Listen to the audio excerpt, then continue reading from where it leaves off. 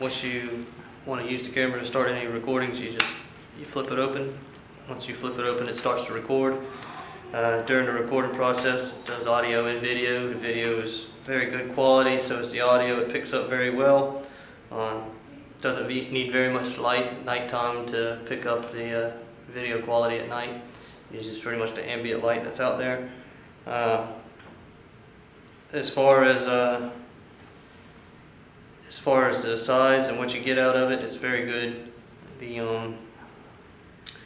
The functions of it is it operates for several hours in the recording.